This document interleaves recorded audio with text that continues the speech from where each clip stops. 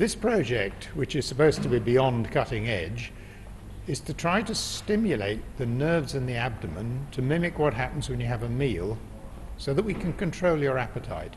This is a grant which has been awarded for us to develop a little microchip that sticks just within the gut that can tell the brain if the gut is full or empty using simple microchip technology. So I'm a medic and I'll be leading on the nerve side, the stimulation of the gut, etc., while Chris, an electrical engineer, will be handling the electrical impulses, the recording, the production of the microstimulator, which is the final product. My background is electrical engineering, but I've combined that with medicine and life sciences to create this very intelligent equivalent, if you like, to a drug, but it's actually a medical device.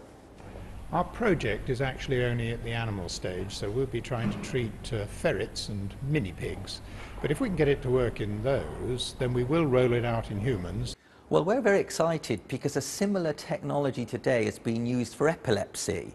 A small device that sits on the nervous system and stimulates the brain to tell an epileptic just before they're going to get a seizure, it will stimulate the right part of the brain. So the background and the fundamental technology exists. We're adding intelligence to it. So I would say within 3 to 4 years, we should be on patients with this technology.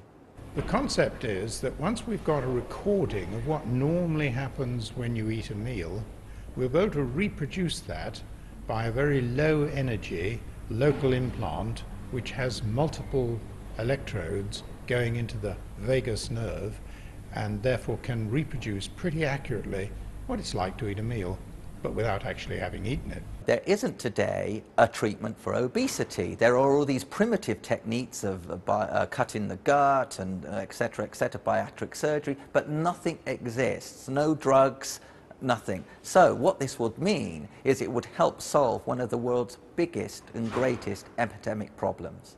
During this interview, 5 people dying in the European Union from the complications of their obesity. Preventing obesity is really important.